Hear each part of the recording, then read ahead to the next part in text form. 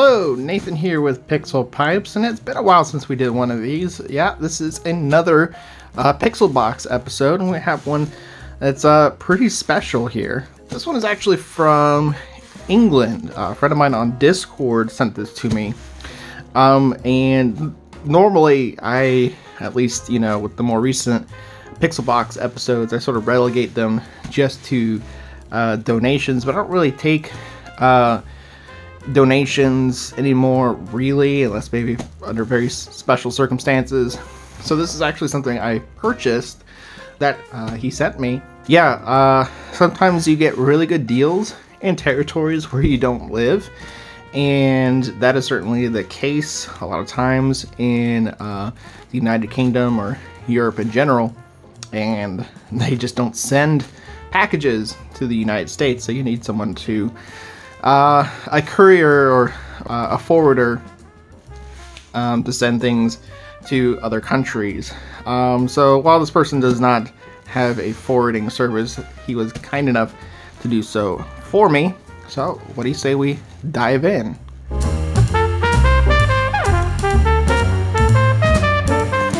All right. Well, this is really cool. Obviously this is a WinFast, well, basically means lead tech. Let me go ahead and get this bubble wrap off real quick before I get too ahead of myself.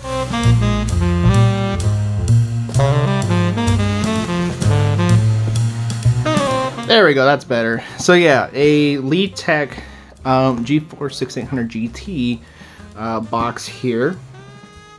And what do you say we take a look at what's inside?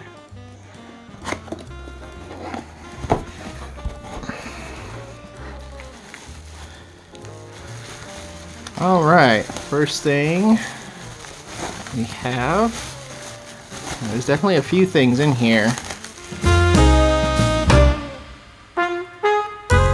There we are. Alright, so this is the card that was on the cover, on the box, which is the 6800 GT, minus a cooler, obviously. This one actually had a Zalman cooler on it, and he actually went ahead and removed the cooler because I've been trying to get a Leaptech 1600 GT for a while. They come with a very heavy, large copper cooler that almost never makes it to its destination intact. I actually have one right here, as you can see. This is one that I've tried to purchase in the past, and yeah, it's really cool looking. I mean, this thing, this is not the only time I've tried to purchase one, and I just think the cooler's too heavy. It just never seems to survive shipping. So by shipping it this way without the cooler, you don't have that weight on there pressing down and potentially shifting and damaging the card in some way. So hopefully this works, and I can put the proper cooler on there. And obviously I'll need to very carefully remove these RAM sinks, but I should be able to do so. But let's see what else is in here.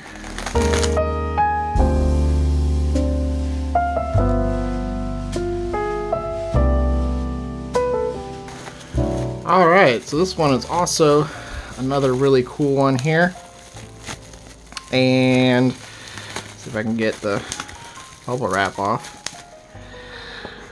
Yeah, this is probably familiar if you've been following the channel.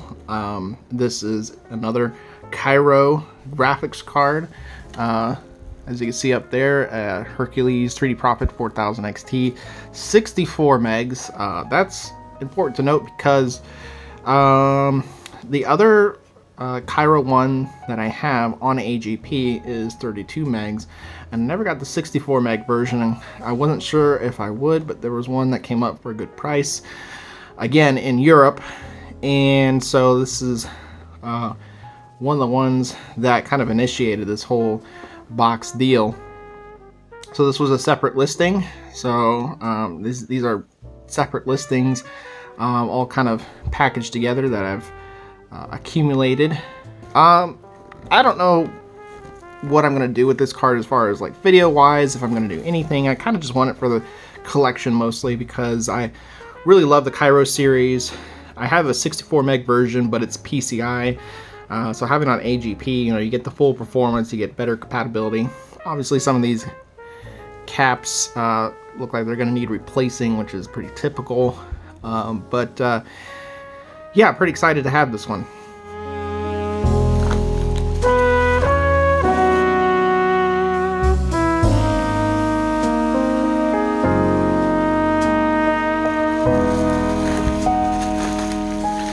Alright, and here is another one. This one's another 3D Prophet Hercules card. Missing the fan. Looks like I'll need to source one of those. But this is a GeForce 256. Yet another one. But this one is interesting because if you notice on the back there's no memory chips. And let me go grab another GeForce 256 for comparison here. So this is what you might consider your standard GeForce 256, and it does have chips on both sides. This is 32 megs, and so half the number of chips means this is only 16 megs. This is actually an exceptionally rare version of the GeForce 256. Not a lot of them had alternate memory configurations like this one. The standard amount was 32 megs, but this one with only 16 megs may have some interesting performance characteristics. Exceptionally rare. Didn't mean to do that. Could be interesting to test and find out. Again, don't know to what extent I'm going to show that on video. I mean, I might at some point, but this is, again, another one I was mostly really curious about and wanted it for my collection. There's actually another one that I don't have that is, it's like a GeForce 256 SE, and I can't remember if it was 16 or 32 megs, but it will have half the number of chips, but on each side. So say 4 of these will be blank and those will be occupied, and then 4 of these will be filled and the others will be blank. Rare. I keep doing that. And so by having half the number of chips on one side, you actually cut the memory interface in half. By default it's 128-bit, but then it would be 64-bit. And with a 64-bit memory interface, I mean, the GeForce 256 in its day was a very good performer, but in actually using it in DirectX 7 titles and things from, you know, say for example the year 2000 or so, it's not an amazing performer. And when you cut the memory bandwidth in half, in which it was already starved for memory bandwidth in the first place, yeah, that is one horrendously performing card. So I don't have one of those 64-bit SE cards, and I don't really have an interest. But this one has the full 128-bit memory interface. It just has half the amount of memory. So in theory, it should perform exactly the same as a standard GeForce 256, as long as the frame buffer doesn't fill up anywhere past 16 megs. But that will be something to find out when I test it. And then last and certainly least is this one.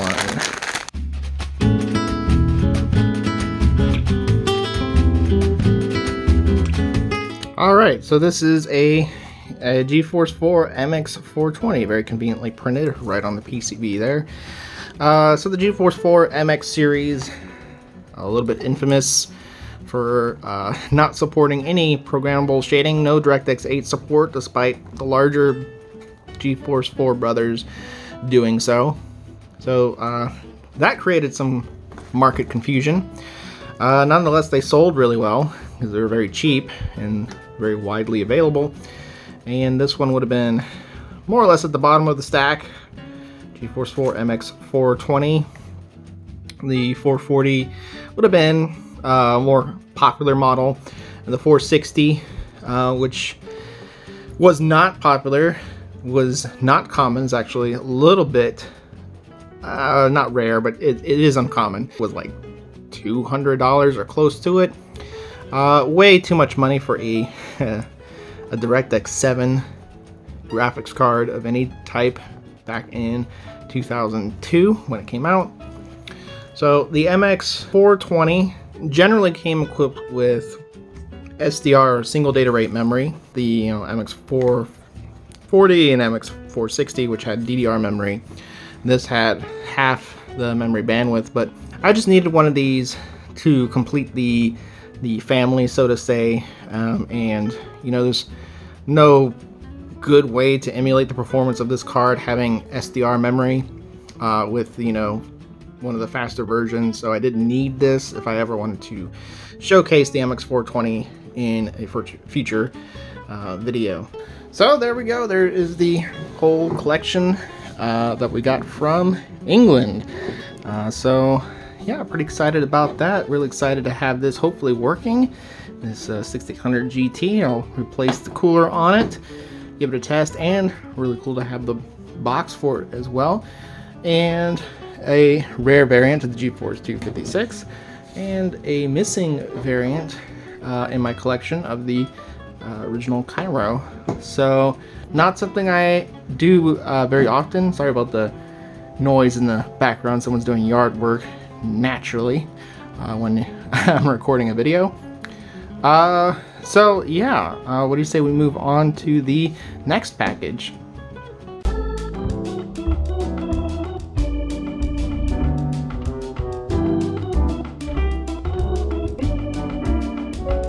Alright, so this next package comes from Michael from F2F Tech. Mike is actually somebody I've gotten to know over the last few years. Really cool guy. He actually, if you don't know, he quit his YouTube channel because he got a job at NVIDIA, and he posted a video about all that on his channel.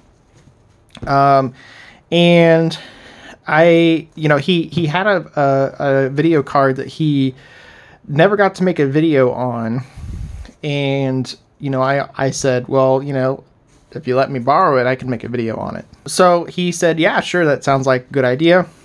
So he agreed to send it to me, and I kind of joked. I said, well, since you work for NVIDIA, you should totally send me swag, But much to my surprise, he actually took me seriously, and I said yes, and agreed to send me some random stuff from NVIDIA. So that's what this is, because the video card that he's going to send me needs some professional repair work done, so we're still waiting on that. So he assures me there are no GPUs in this box. It's just pure NVIDIA swag. So obviously that means I'm officially an NVIDIA shill now. No, it's okay. It's okay. I still love you. But anyway, what do you say we dive right in? All right. Ooh. So this is looks like a bag. So I guess, yeah, everything is in here. This is like a tote bag. Oh, that's cool. So let's see what's inside here. We have, so we got some NVIDIA stickers, or decals if you live in Canada.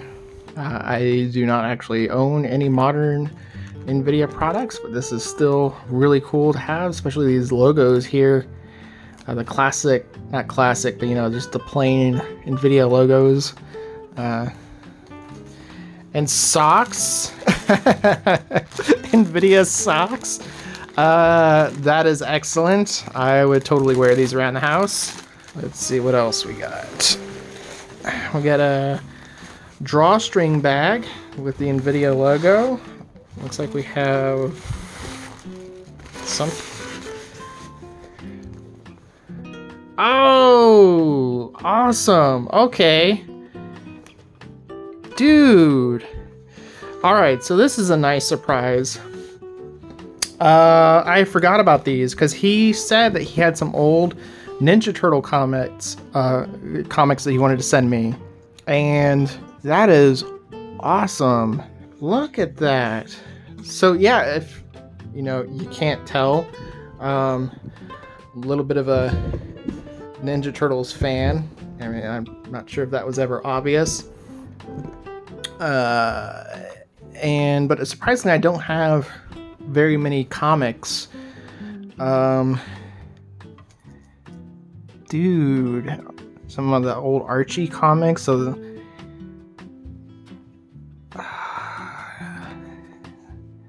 that is sweet. Look at that. That is amazing. I didn't know it was going to be so many. These Archie comics too are really neat. Sorry, I'm just gonna be I'm just taking this all in, so I apologize for being quiet, but that is, dude. All right, yeah, that's the coolest thing in here by far. Super happy to have these, because I'm gonna be looking through those in my own time.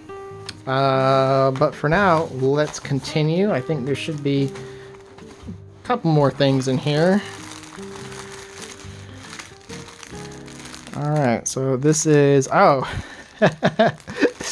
this is an NVIDIA tie. That's cool, and also kind of funny at the same time. I mean, who would think NVIDIA would make an embroidered tie? I don't know. It just seems humorous. And let's get to that in a second. Here's an NVIDIA pen. That's cool. Got a rubber dome tip that's probably compatible with touch screens. Let's see. Yes, it is. Just touched my phone with it. Let's see, how do I, is that twist? What? Oh. Oh, that is sweet. Okay. That's pretty awesome. And then he did mention he was going to send me a shirt. I kind of forgot. He's sent me... Ooh, that's tasteful, actually. Let's see if I can get some of this, most of this in the frame. GeForce RTX. Very cool. Wow. Alright, so... That is a lot of NVIDIA swag, actually. I did not expect quite so much, and so he kind of blew away my expectations on that, but also the vintage TMNT comics from the early 90s, I believe. Just amazing. Super cool. Thank you so much, Mike, for sending these my way. So, you know, while I don't have any like modern like NVIDIA RTX hardware, this is still very cool that he sent. He didn't have to do any of this, you know, considering it started as a joke and me just kidding around like, hey, send me some pencils, and he ends up sending me like all of this. It's pretty cool. But Mike's a really cool guy, and I, like many people, miss his channel, but, you know, he's really happy where he's at right now, so cannot blame him for that. So yeah, that'll just about do it for this episode of PixelBOX. Certainly it's been a while since the last one. Hopefully this won't be the last, but we'll see, of course. As always, keep it glued to this channel. Well, hang on a second. I'm not quite ready to end the video right there. I did want to show that my 6800 GT from Leatech, it does in fact work. This is the card with the cooler installed. Looks exactly the same as the other one. I didn't bother to film this or record it. It's pretty simple, really. So it's not really anything that special. You just take out these, pinch these clips on either side, and with a really thin flathead screwdriver you just unscrew those, and then both halves come off. That's it. The heat sinks were easy to get off. I just had to heat them up with a hair dryer and give them a little twist, and then clean off the residue on a couple of them. So yeah, I'm really excited to have this one. This is one I've wanted to have working for a long time, and it just took having to send it without the cooler attached.